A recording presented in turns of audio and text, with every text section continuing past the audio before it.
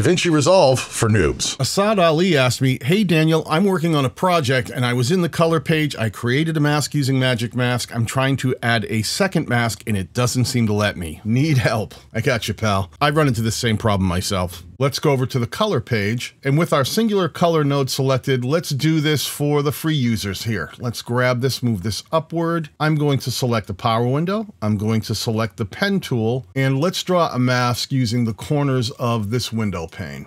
Now don't worry if you don't get your mask perfect. You can always zoom in and you can move those corner keys where you'd like to get them so they're a little bit better. That's close. Now if you notice, we're not seeing our mask, even though you can kind of see what's going on in the color node. So we need to right click, we need to add an alpha output and connect the blue dot to the alpha output. That gives us our mask, except it's the wrong way. I want to remove the window, not mask everything else out. So down here, I'm going to invert that mask, and there we go. Let's select tracker and let's track forward and backward. And that's going to track that window pane mask across this piece of footage. Now to add another mask that has its own independent controls, I personally prefer to add another serial node. So I'll right click, add node, add serial node, and now I have a second node right here. And this time we'll use the Magic Mask like he was in the studio version. I select Magic Mask. Let's go up to this window and I will click in the middle. Now I'm not seeing my mask because it's not connected to the alpha output. So let's do that. Let's drag it to the alpha output. Now you can see my mask. I can set that for better. If this is only a square, let's drop down the Smart Refine a little bit. We want to invert this mask so it's just removing that pane. And again, let's track forward and backward. So now this node is masking out this window and this other node is masking out the other window, but I can't see both. Whenever I try to connect them to the alpha output, one overrides the other. So what I need to do is right click in the gray area, select add a node and add a key mixer. Now I want to just connect the blue outputs from each one of these color nodes to the key mixer, and then the output of the key mixer over to the alpha output. But you'll notice I don't see anything at all. Don't worry. Come on down to this key mixer right here, click on that, and you'll see you have control of how these masks interact.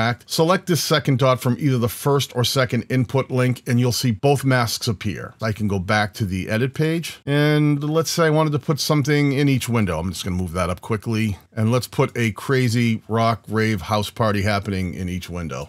Because who doesn't want a giant house party going on inside of your apartment complex? Let me duplicate this. Let me move that down into this window. And now as we play through, you'll see both masks are showing up and there is a massive rave happening inside of this apartment complex. Sweet.